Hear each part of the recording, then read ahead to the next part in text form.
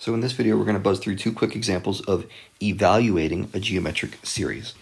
And we're given some information here at the top. A1 equals 2, R equals -2, and it wants to know the explicit formula. So we haven't gotten to the series part yet.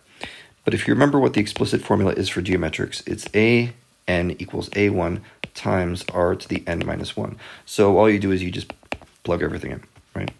This becomes 2 times R is -2. And I like to put parentheses around these things just to keep it real clear. Say you're going to plug it into a calculator. Calculators get confused easily, so I like to make my parentheses clear. Now we're going to keep using the same sequence, but we're going to add up the first 7 terms of the sequence. This is a sum, okay? When you see the word sum or adding terms or whatever. Now we have to use this formula, Sn equals A1 times 1 minus R to the n. I say you have to use this formula. That's not actually quite true. You don't need to use this formula. It's there as a matter of convenience. If you want, you could calculate the 7 terms separately and then add them together. But I think there's a lot more room for error if you do it that way, because every time you make a calculation, you have a chance that you get something wrong. So A1 equals 2. 1 minus, what's R? Oh, we found R already. That's -2. Okay, so this is -2 to the 7th power. And on the bottom, it's just 1 minus -2.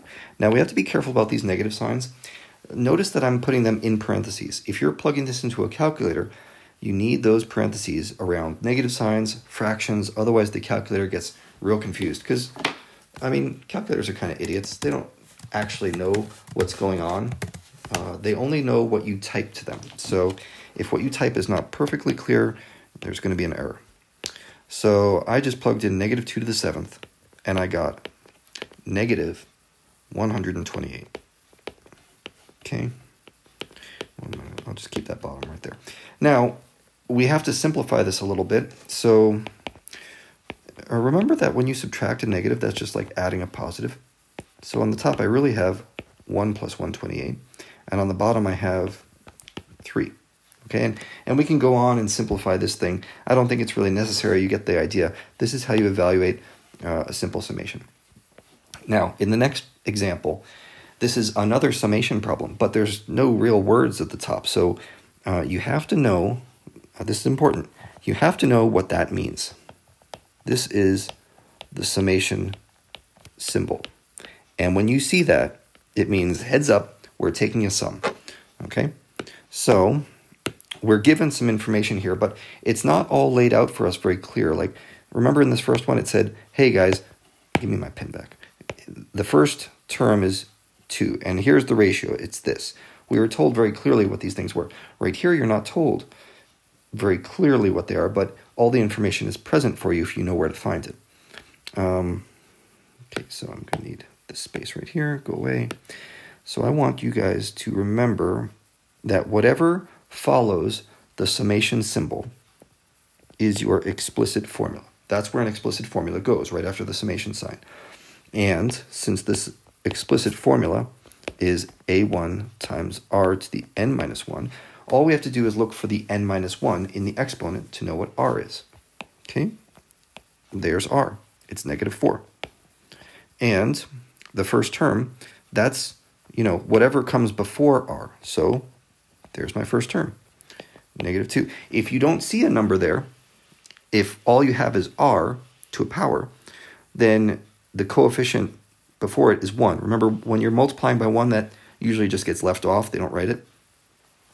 Now it's time to figure out what the sum is.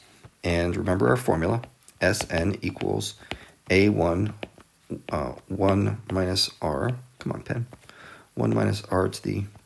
What's going on here? Come on.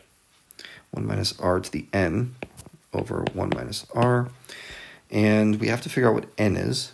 It's not n equals 1. That just means we're going from the first term to what? The 9th term. Okay, so if we're going from the first term to the 9th term, that means there are a total of 9 terms. So here's our formula. It's 1 minus R to the 9th. It's going to be big. Yeah, it's going to be real big because first term is -2. 1 minus negative 4 to the 9th power, and 1 minus negative 4 on the bottom. So that's going to be a very large number. I don't know, hundreds of thousands maybe. Simplify this, get your answer in here. That's what this problem's all about.